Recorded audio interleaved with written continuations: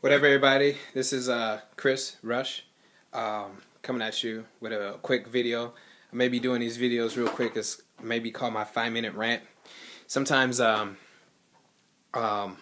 sometimes I talk and I get so worked up as I look into the issues of our community. When I look into the issue of abortion and the injustice that's going on, I end up talking to myself, and I figure, you know what? Sometimes I'm just gonna grab the camera and just get talking, because sometimes it'd be really good, you know.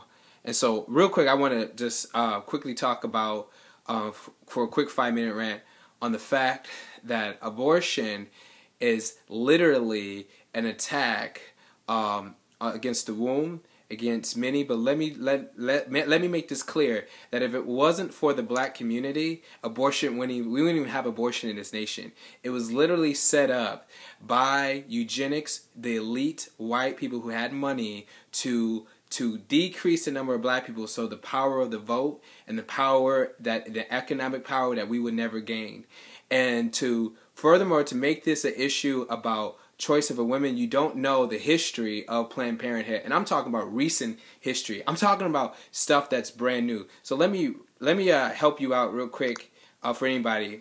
Well, let me just give you this quote. Since 1973, legal abortion has killed more African Americans than AIDS, cancer, diabetes, heart disease, violent crime combined.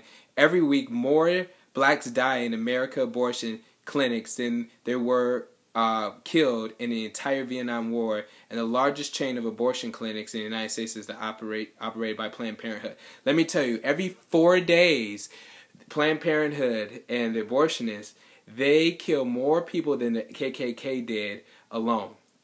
They kill more people than the KKK did in 100 years. That Planned Parenthood and abortionists are the new KK. Don't get out your mind that it is the NRA or any other silly stuff like that. It is literally the Planned Parenthood. I only got a few more minutes to break this down.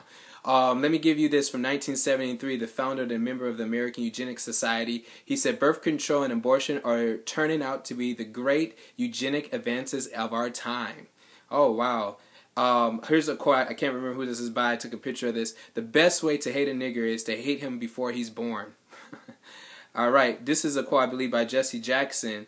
And he's flip-flopped in his position. It says, contraception would become a form of drug warfare against helpless in this nation, those whom we could not get rid of in the rice paddles of Vietnam. We now propose to exterminate if necessary, eliminate if possible, in the ob wards and clinics of the urban hospitals.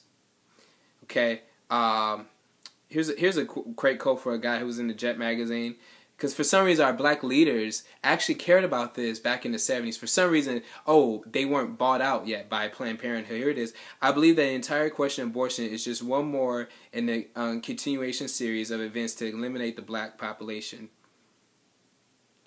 Abortion law hides behind the guise of helping women. In reality, is an attempt to destroy our people.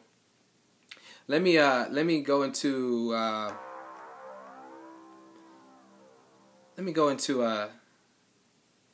like this quote. Anyone who votes for Planned Parenthood programs in the black neighborhood is an Uncle Tom. So, you know, hey, that may sound mean, but if you're black and you don't, maybe you're either misinformed or you don't understand that Planned Parenthood wants to wipe out black people.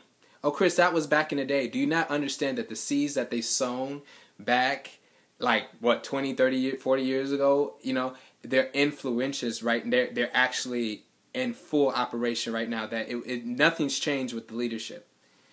Let me find that Jesse Jackson quote super quick. Oh, here it is. Abortion is genocide. Reverend Jesse Jackson.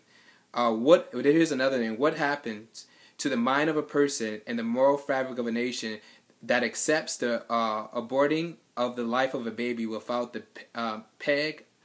pain of conscience? What kind of person and what kind of society will we have 20 years hence if life can be taken so casually?